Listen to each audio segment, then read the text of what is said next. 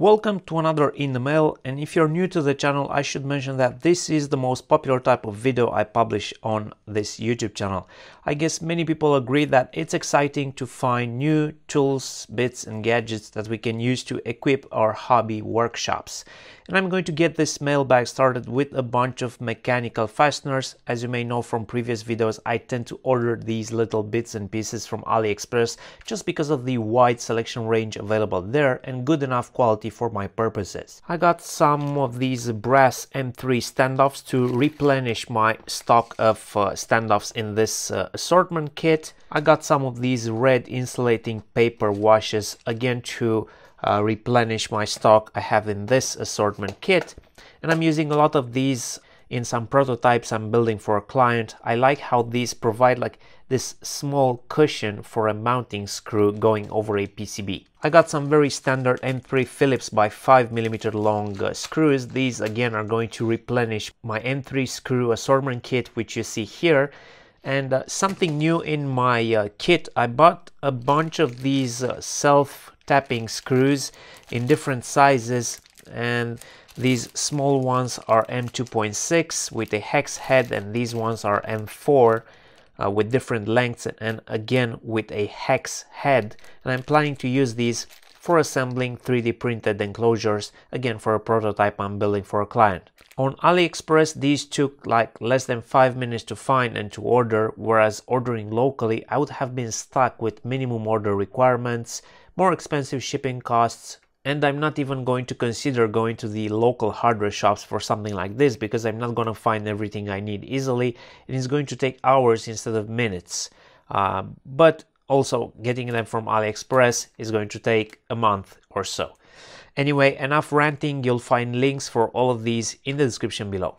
Next up, I have some of these metal switches which I got for a particular fun weekend project. So my son is 2 years old and is a big fan of construction machinery, excavators in particular. He has this toy excavator he rides all day, but it's just a basic model, doesn't do anything fancy. So I wanted to surprise him and upgrade it. So I took it into the office one day and I installed some LED headlights, tail lights, so a yellow warning light, some indicator lights on the dashboard and a couple of switches. And then under the hood I installed a microcontroller driving one of those SD card MP3 player modules with a speaker and a vibrating motor attached to the inside of the chassis. So the excavator now has lights. It plays a warning backup sound, it flashes the yellow warning light and vibrates like an engine is running under the hood, which got the little guy pretty excited about the whole thing. Now the original idea was to use some of these more fancy metallic switches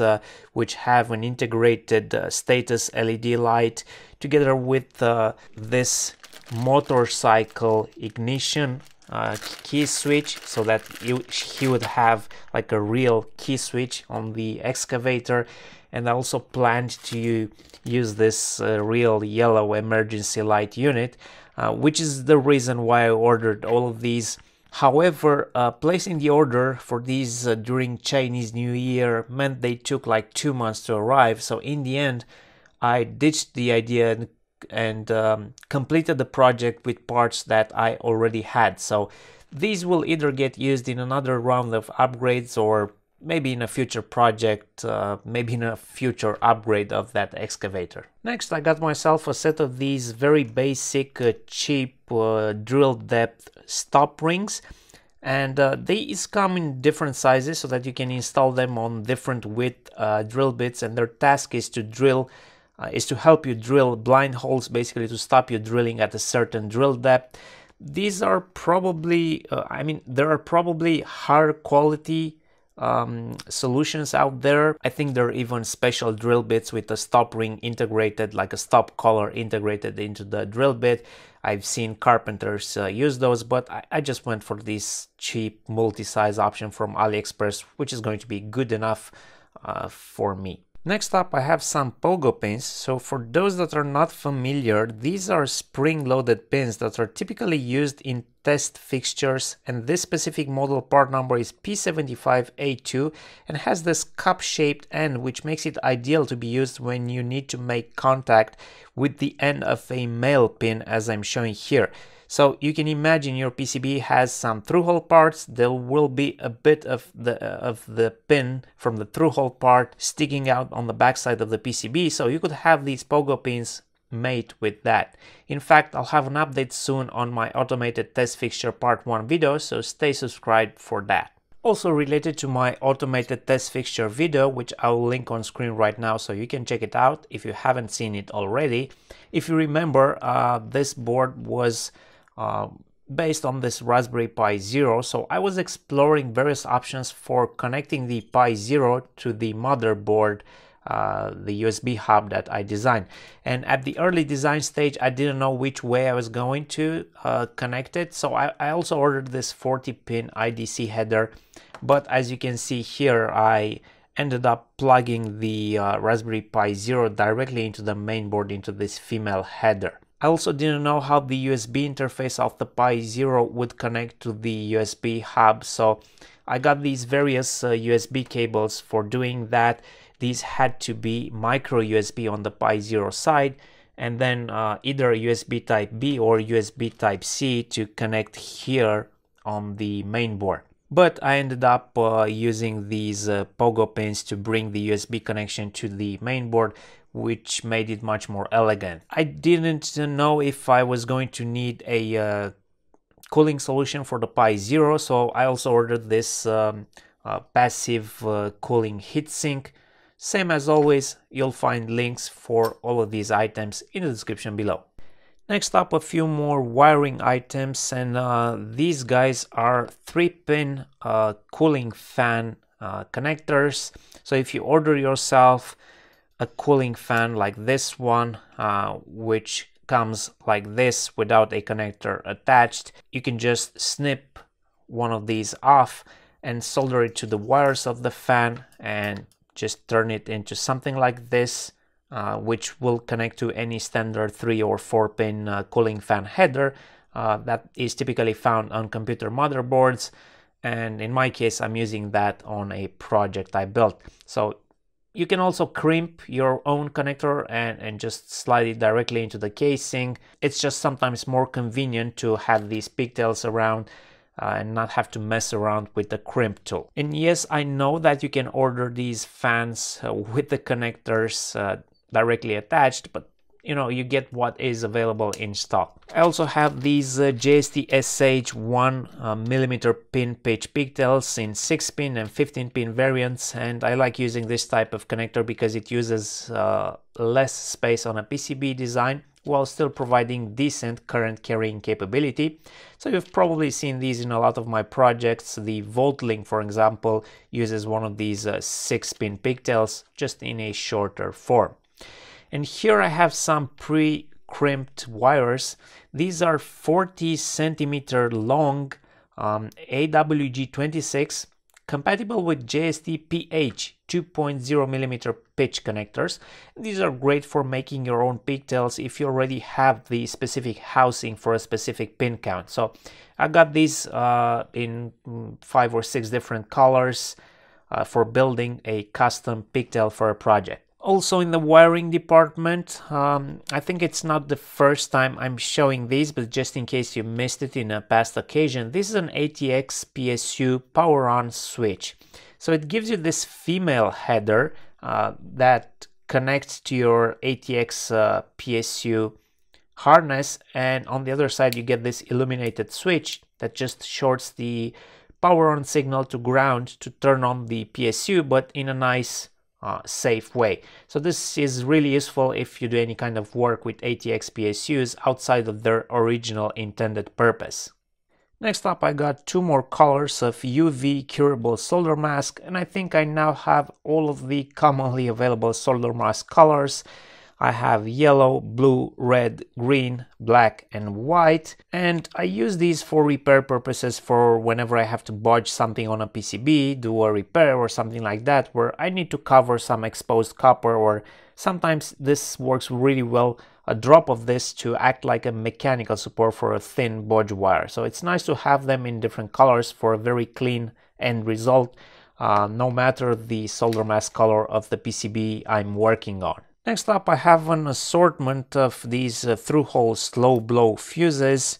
Well, not actually an assortment because I didn't get all of the available values, just 3 values in here, 500 milliamps, 1 amp and 1.25 amps.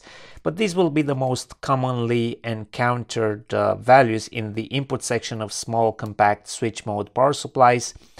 These are AliExpress fuses, so do take these ratings with a bit of caution, but given that they do come in this tape reel packaging option and they do have markings for VDE testing and UL testing, they kind of inspire some level of confidence if they went to the trouble. So I would dare to say these look better than the common low quality unmarked fuses. Next, I have a countdown timer, which can be useful in the kitchen or in the lab for stuff like UV curing, reflowing PCBs on a hot plate, or anything else that just needs a countdown timer.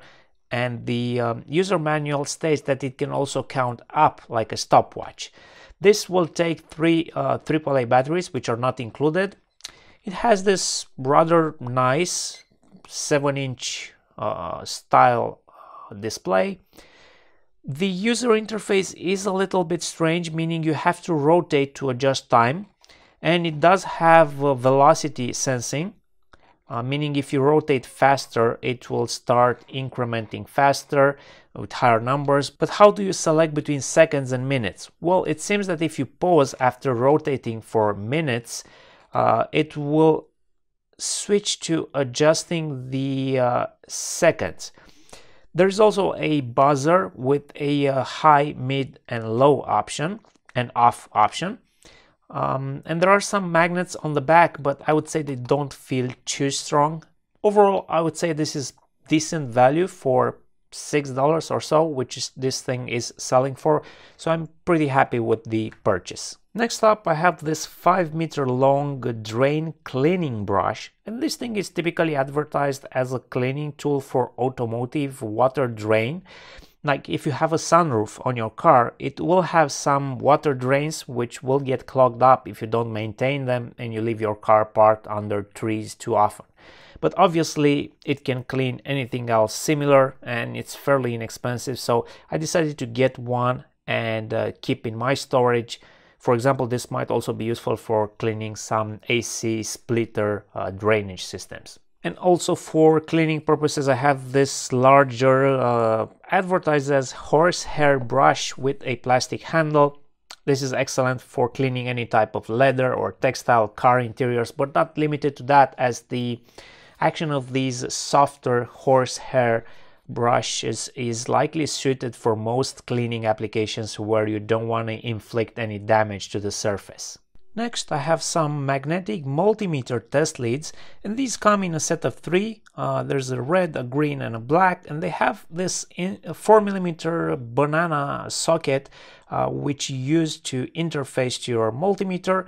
And then the probes themselves are these wider, weird looking magnetic terminals. So they advertise these as being used in an electrical panel, ideal for attaching to the screws on circuit breakers. Now, obviously, relying on such a magnetic contact is not ideal, as the force applied can vary or it can be insufficient, but I can certainly imagine myself using a set of these in a situation where I would leave the meter attached with these and then go back and check maybe a different section of the circuit further away. So I thought it made sense to get a set and give them a try. So first off, you would be using some insulated 4mm banana jacks for these, but this is what I had at my workbench.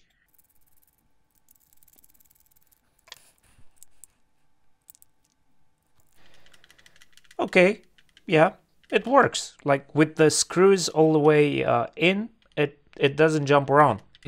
Even if I move this around, I jiggle it around, the contact resistance is pretty stable. So I think these get a thumbs up from me. I think they'll be a useful addition to my toolbox. Next, I saw this little PoE Detector module and I said to myself, this can be useful for wired network debugging. I don't do a lot of that, but when I do, it's very useful to know if you have PoE active on that wire or not, especially if you're like 30 meters away from the switch or several floors away. So from the markings on this tester, we learn it can detect if it's a passive or an 802.3 AF/AT connection. It can distinguish from 24 volts and 48 volts, and it can also identify reverse PoE, which allows the downstream device to supply power to the upstream device. So let's give it a little test here. I have 3 basic PoE injector devices here. These 2 are from Ubiquiti. This one is from Rack Wireless. So let's give these a test. So I think this one is a passive 24 volts one.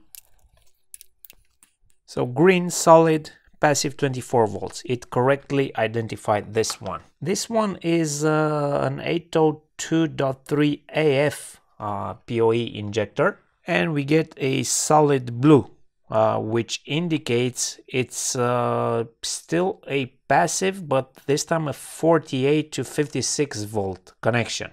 Now, I would have expected this to be in the flashing category for an 802.3 AF PoE injector.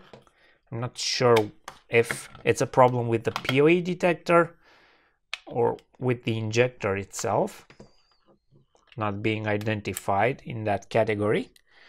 And this one is also a passive 48 volt injector.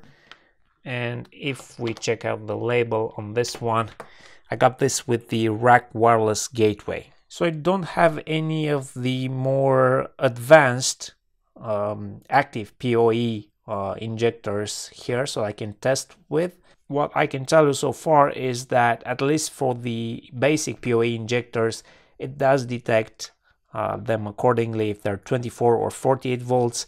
I'm not sure why for this one, which should be 802.3 AF, I'm not sure why it's not correctly identifying that.